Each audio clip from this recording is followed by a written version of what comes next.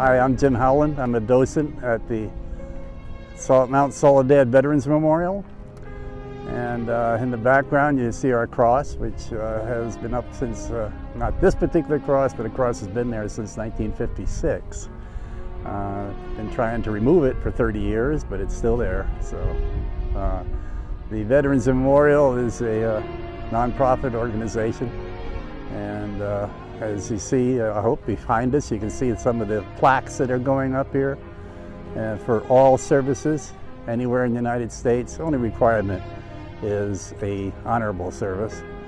The Veterans Memorial plaques we started in the year 2000, and we have a bunch of new walls as well to put the plaques up, and we filled the other side. We have 3,450 plaques now. The cross is still in court. They're still deciding what to do after all this time, and I hope we can keep it.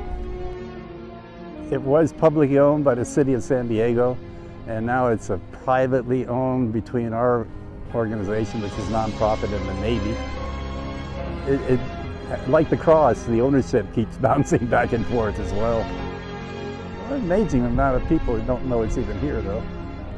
So yeah, you can go down there and look at it, and it really looks good, especially at night. But right at sunset, it really looks pretty. We were told to remove it within 90 days a couple weeks ago, but that's not going to happen.